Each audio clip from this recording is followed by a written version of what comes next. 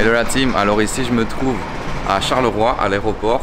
Et aujourd'hui en fait, je vous emmène avec moi pour un itinéraire de 48 heures. On va découvrir Istanbul, donc je vais vous montrer un maximum là-bas.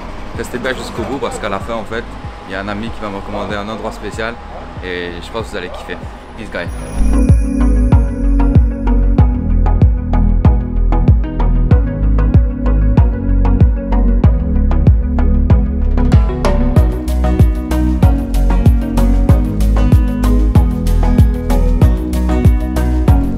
Arrivé à Istanbul, alors j'ai eu quelques petits soucis avant à l'aéroport. En gros, en quelques mots, ma carte s'est fait manger dans une machine de banque, donc j'ai pas pu utiliser ma carte et donc c'est un peu compliqué pour venir ici, mais là j'y suis et aujourd'hui on va partir visiter la ville avec les 48 heures, donc je vous tiens au courant. Ici je me trouve à Capadocia pour le moment et donc on va un peu voir ce que ça donne pour le jour. Il fait pas trop moche, je vais vous montrer ça.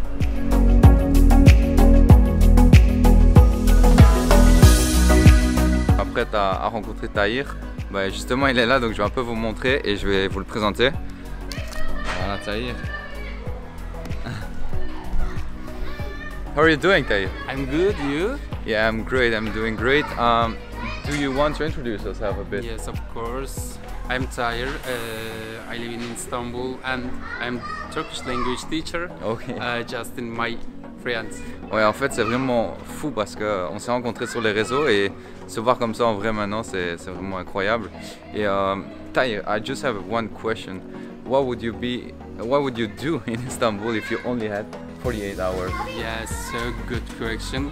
And first we are going to Balat and next time maybe going to Sultanahmet Mosque, you know. And also I have a special place and that sounds really good. Yeah. That sounds really good.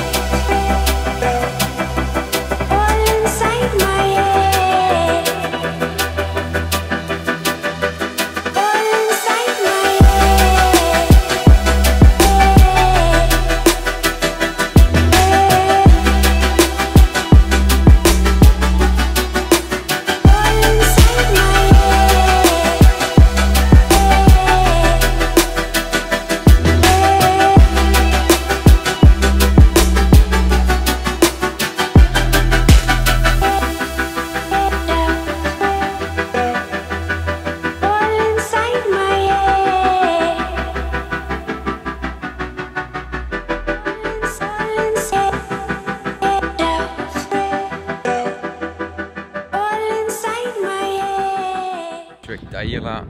Where are we going? Yeah, we are going Turkish bath. Ah, Turkish bath. À suivre.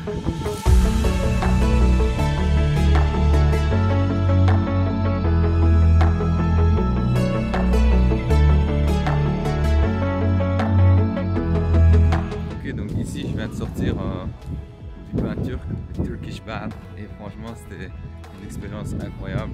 Je pense plus local que ça et plus unique que ça, il n'y a pas. Vraiment c'est un bain qui date, je pense, de 1533 et j'ai payé, je viens de vérifier ici, j'ai demandé à mon pote, how much did we pay? Maybe 200 Turkish lira. Yeah, So, it's crazy. c'est à peu près 7 € par personne.